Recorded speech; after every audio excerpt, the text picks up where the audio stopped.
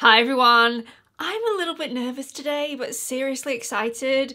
I actually haven't sat in this chair and filmed since mid-December. So I've been doing a lot of planning, we're having building works done, hence it may get a little noisy during this video. We are going to have to overlook it because there isn't a space in my life that is not noisy at this point. It's either noisy with kids and family or it's noisy with builders. Unless I film at 3 o'clock in the morning and then I might keep everybody awake. Anyway, that's by the by. So I haven't sat in this chair and filmed for a really long time. This is my first time back in 2023.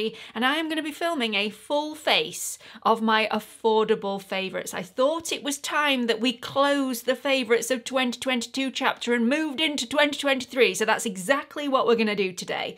Let's get on with it. If you're new here, hi, my name's Gemma. I upload new content on YouTube every single week and I would absolutely love it if at some point in this video you're enjoying what you're watching. Please consider clicking on the like button, the subscribe button, and the notification bell. So the final look in my full face of ultimate favourites ended up being more on the glam side. Still very wearable, you could easily wear it in the day, but it was just slightly more glam. I want to do something completely different in this video and make it more soft and subtle. So we're going to go straight in with eyeshadow base. My favourite affordable eyeshadow primer is the one from Beauty Bay. This is their own brand. It's the Beauty Bay Eye Base and I use the shade Base 2. So I'm just going to pop a little bit on my eyelids. Then I'm just going to pat that all over the eyelid. I'm not using any dragging motions whatsoever. I don't want to move the skin on my eyelid, especially as I get a little bit older. I'm noticing a lot more crepiness on my eyelid, so I'm just using patting motions to blend that out smoothly. A lot of people ask me what the point of an eyeshadow base is. Can you just use a concealer or do you need to use an eyeshadow base? You don't need to use an eyeshadow base if you don't want to. I think it all depends on your skin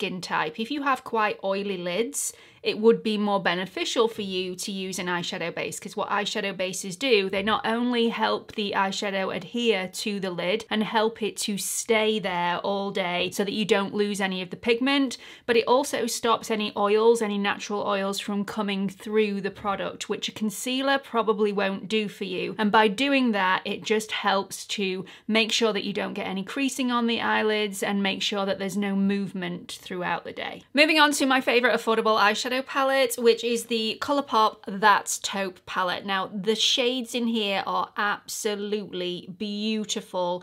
The mattes are really smooth. They're not ultra powdery, however they're not as creamy and soft as some of the higher end palettes that I have in my collection. I can put up with that all day long though because the price of this is super affordable. I know that this is not readily available in the UK and you have to order a specific amount of product to get free shipping, so it may not be worth your while to order this from Colourpop if this is all you want. However, Revolution Pro do a really nice alternative. It's slightly pinkier in hue, but the colours in here are really, really beautiful. This is the palette Love Yourself, and again, it's from Revolution Pro and it's only £6. So I'm going to take the shade Pebble Beach, just put a little bit on my brush, tap off the excess, and go into that outer corner, just dabbing, and then circular motions a little bit further up from the crease. I'm going to build it up slightly just to add a little bit of definition. Then I'm going to take more of that shade and just pop it from the middle of my lid to the outer corner. You know those people that you bump into on the street that just look effortlessly beautiful? They don't look like they have makeup on, but you definitely know that they do. In fact, they probably have more makeup on than you think. They're using tones like this one in this palette. So I would definitely try and get your hands on something similar to this, even if it's not the one in this palette. Obviously, if your skin tone is deeper than mine, the tone that you use needs to be deeper than the one that I'm using. But if you are my skin twin, this is the shade that you need to get your hands on. So this one here in the top middle, it's just beautiful. It blends out effortlessly and it creates a really natural look without looking overpowering. So let's move on to the next shade. Now I could quite easily leave my eye look like this. A little bit of an inner corner highlight, good to move on to the rest of my makeup. But I'm going to deepen it off slightly just on that outer corner to add a bit more dimension, using the shade Rock Steady. Only using the tiniest amount of this though, knock off any excess. And I'm just going in right on that outer V. Very little product, just popping that in place, and it just gives a little bit extra. Then I'm going to take my favorite affordable powder, and sometimes I choose to use this over my higher end powders because it is that good. This is the e.l.f. Halo Glow Setting Powder. A little bit in the lid.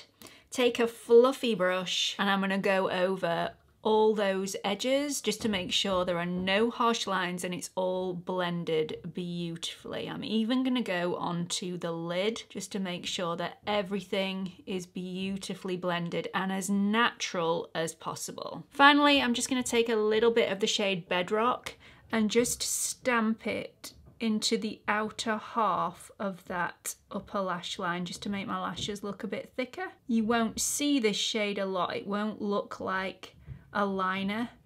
It's just there to add a bit more definition and make the lashes look fuller. Then I'm going to go in with a pencil brush and just smoke that out a little bit before going back in again with just the product that is still on the brush and just stamping that right at the base of those lashes. Just makes it look a little bit more natural. You're not losing any of the pigment, but it's just a bit softer. That's where we're gonna leave it. So I'm gonna do my brows off camera because I did show you the whole process in my full face of ultimate favorite. So I'm not gonna bore you with it again. I'll be back in a sec. So my brows are now complete, and whilst the builders were banging literally right above my head, I thought it was the perfect opportunity to use my time wisely and apply a few lashes off camera as well. Now I've shown that whole process in my previous video, so if you want to see how I apply the lashes, you'll find it in that video. Again, I will link that video at the end of this one. In hindsight, I am a little bit disappointed that I chose to apply lashes today because I am going for a softer, more subtle look, and this really doesn't lend itself to a really soft, subtle, fluttery look, but I've done it now, so we're gonna have to roll with it. My favorite affordable mascara is the Perfect Waterproof Mascara from Beauty Pie. I will probably use a little bit of this on my lower lashes a little bit later on, but yeah, in hindsight, I perhaps should have just gone with this mascara and left the lashes off, but hey ho. So I'm gonna cover over my imperfections. To do that, I'm gonna be using my favorite affordable concealer. This is the Sephora Best Skin Ever, and it is unbelievably good. I will reiterate what I said in my favorite concealers of 2022 video though. If you are in the US, you have a different version of this. It's called the same thing, but there are slightly different ingredients, and because of those different ingredients, you are going to get a different formula, so it's not going to react exactly the same as this one, which is a shame because I just think this is unbelievably good. Not as many imperfections to cover over as usual. My skin is getting better by the day, and this is just literally scarring now, which I'm taking down with my LED device. It's this one that's a fresh one. Popped up this morning. Thank you very much. It knew I was going to be filming today. What can we say? It's just there to taunt me. So whilst I'm waiting for that concealer to dry down, I'm actually going to go in and do my under eye concealer. And I know that's a completely different order to how I would usually do things on my channel, but over the Christmas break, I've been trying out lots of new techniques, and I found that if I want to achieve a really flawless yet very natural skin-like look, doing it this way round really helps the process because you don't have any blending issues, and you also don't get an overly dramatic bright under eye. If I've applied my foundation and feel like I need a bit of extra brightness, I can always go in with a tiny bit of extra concealer over the top to brighten those areas, but I find that this just works for me. I'm going to be using the same concealer that I used over my imperfections in the shade 08, but I'm going to be mixing it with the e.l.f. Camo Hydrating Concealer in the shade Light Peach. I could easily use one or the other of these on their own, but I just find that the combination of these two is a match made in heaven, not only for the shade, but also for the consistency and the wearability. Popping a bit on the back of my hand, I'm just smooching that together, and I'm going to go in with my finger and just apply a little bit underneath the eye. I'm not going in with the colour corrector today because the soft peach of the e.l.f. Hydrating Camo Concealer I find does the job of a colour corrector as well as a concealer. If you do want to know what my favourite affordable colour corrector is though, it's the Revolution Conceal and Correct in the shade Peach. So usually I'm quite careful with concealer. I try not to be messy with it because it does have to blend into my foundation. Doing it this way just means I can get it on a little bit quicker and not have to faff around with it so much, not have to be so neat and tidy. I just whack it on and try and blend it out with my fingers, but it doesn't matter if I blend it down my cheeks a little bit too much because it's going to be covered over. That's how I do it at the minute. And again, I'm going to wait for that to dry down a little bit before I go in with any sort of powder underneath my eye, because I definitely don't want the powder sticking to any dampness underneath my eye and creating a cakey mess. Oh no, no. So whilst I'm waiting for that to dry down, I'm going to take some of my Revolution Ultra Cream Bronzer. Now this is in the shade Light because I'm wanting more of a subtle look today, and I'm going to apply it directly around my forehead and slightly underneath my cheekbones and underneath my jaw. So I also have the shade Medium in this product, which is beautiful. I used the shade Medium on its own last time I did a full face and it just looked a little bit too heavy for me. Sometimes I mix the two shades together, but today, because I want something more soft and subtle, I'm just going in with the shade Light. Again, not being very careful with this, I'm just getting it on and blending it out slightly, but only slightly. Over Christmas, I was trying out a few techniques with doing my jaw, and I took my bronzer a little bit too high up and it looked like I was growing a beard. So yeah, it wasn't a great look for me. I kept looking in the mirror and going, oh no. So, you know, it's all trial and error. You have to find the technique that works for you. I definitely like to add a bit under this area here. I am going to have to bronze my neck doing this, but I just find it helps to really snatch everything in. And I saw J-Lo do it, so if it's all right for J-Lo, it's okay for me. I'm also going to pop a little bit down the sides of my nose to try and straighten it off a little bit, because as you'll see, my nose is at an angle. I've broken it twice in my life, both when I was really small, so it's sort of healed, slightly skew with. And then I'm going to pop a bit on the end of my nose to just shorten that a little bit, lift it up, and then a tiny bit across the bridge. You can do so much with contour. I'm not claiming to be an expert on this. I am no makeup artist. However, just play around with it and see what works best for the shape of your face. You may decide to skip this step altogether, but have a play around with it. It's only makeup, you can wash it off. So here's the drawback of doing your contour first rather than your foundation.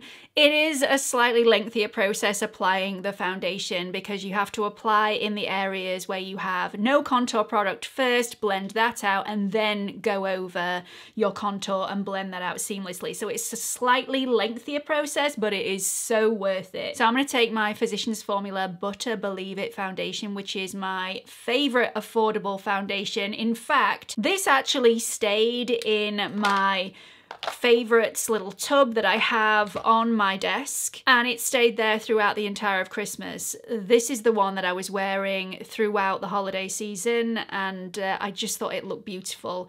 It's in the shade Fair to Light, which I'm not gonna lie, this is my summer shade. This is the shade that I feel most comfortable in. I love my skin when it's this shade. It gives me that summer vibe glow.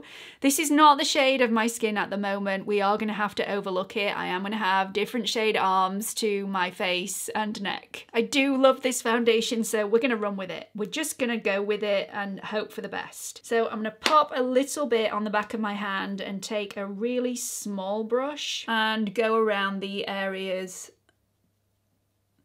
that don't have any contour. And I'm applying very, very little because I am going to have a larger brush that I'm going to go in with foundation and go over those areas with contour and it's obviously going to smudge into the areas that I've already done, so applying very little is key. So once I have foundation on all the areas without contour, I'm going to take my BK Beauty 109 brush and just take a little bit of foundation on that brush. This is a smaller brush for around the hairline.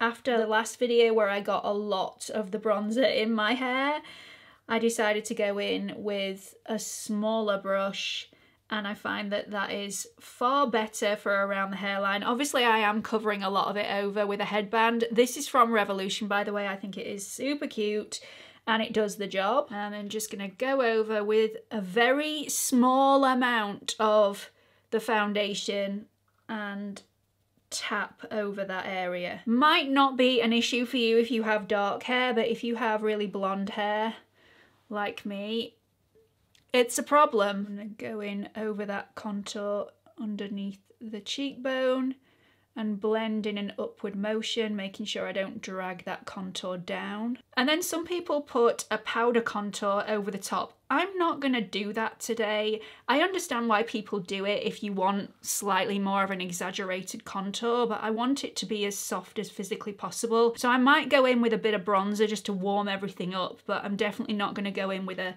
powder contour product. Then I'm going to take my BK Beauty 101 brush with no product on it whatsoever and start dabbing just to make sure everything is blended out. I know I haven't done my nose yet. It is coming. So I'm going to go over with the same brush that I did my foundation the first time round and just dab over the contour on my nose. Just dab, dab, dab, just to blend that out.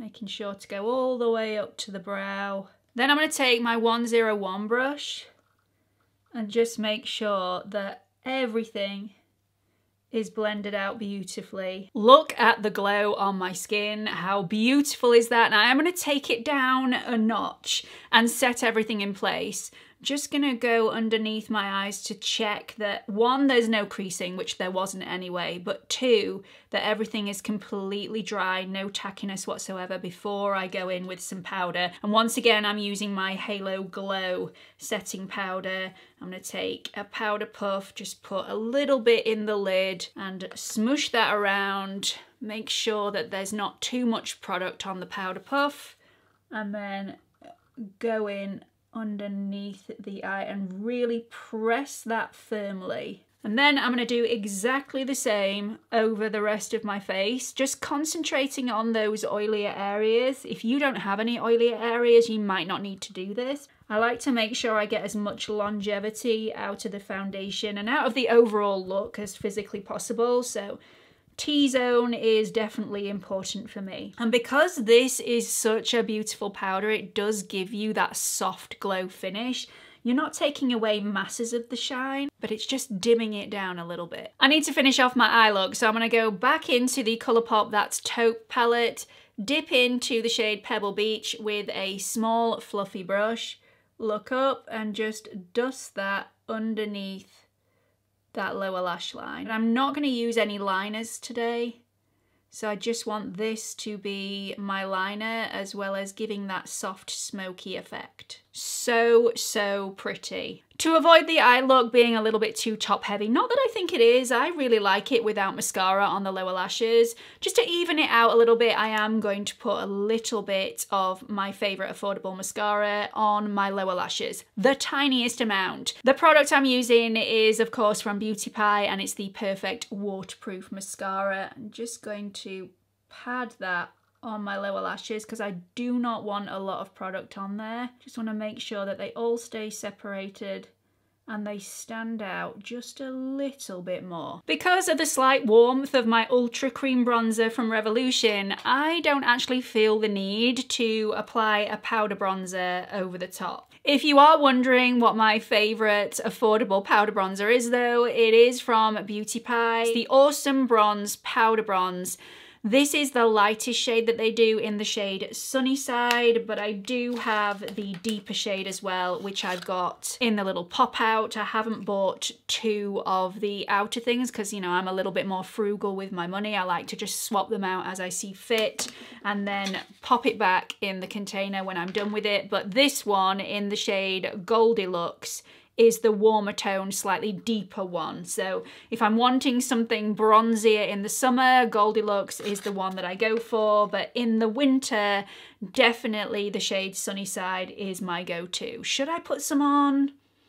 No, no, Gemma, just stop. Stop where you are. Let's move on to blush. I'm going to use the Milani Rose Powder Blush in the shade 11 Blossom Time Rose for this video today. It is the most divine shade. It is so, so pretty. It just gives you that lovely girly flush. I've decided against a liquid blush today, although I adore the Made by Mitchell liquid blushes. This one in the shade Melon Sorbet is delicious.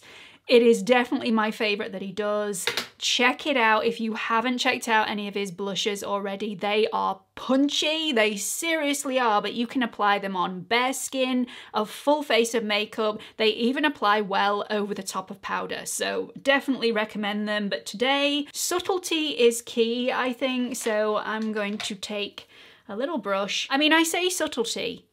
This packs a punch on the pigment as well, but just in case I over apply, which I tend to do, as you all know, I just want to be able to blend this out slightly better with a translucent powder over the top, just in case. Look how gorgeous that is. Super, super stunning. This just makes my heart sing.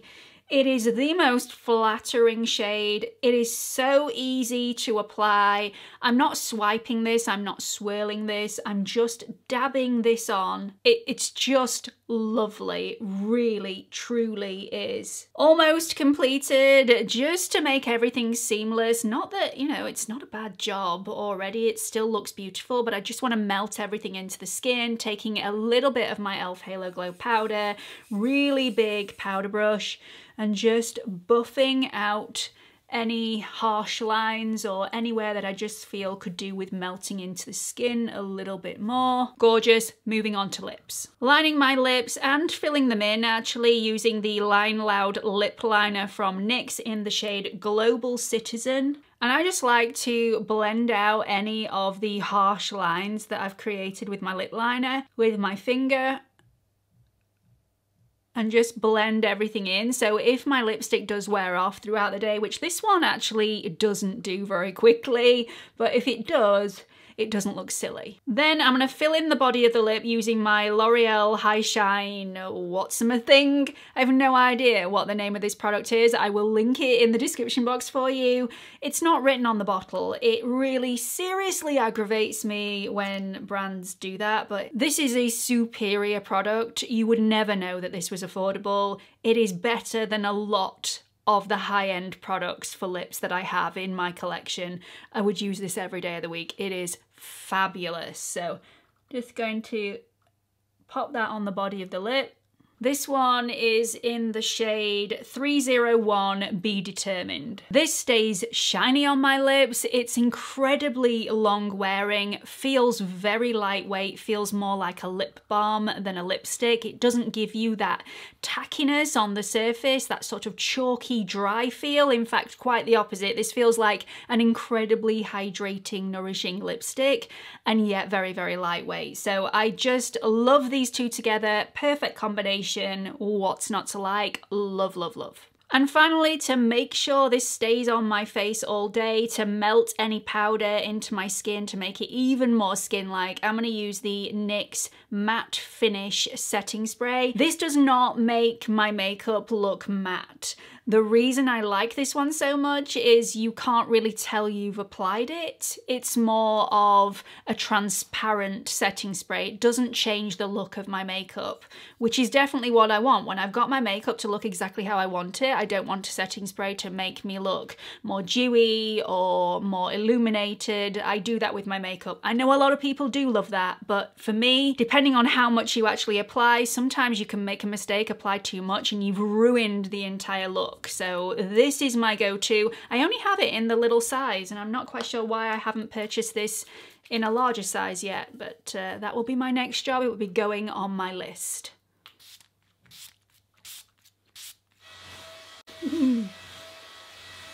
I feel so bougie right now. And there we go. So that's it. That is the final look for today, and I love it. Seriously love it. You would not know that I have a full face of affordable makeup on my skin. It looks high-end. These are all superb products, and they're my favorites for a very good reason. They wear incredibly well throughout the day as well. And I can leave my house today knowing that I don't look overdone. I don't look too glam. Not that that is even a thing, but sometimes that doesn't always happen after filming days.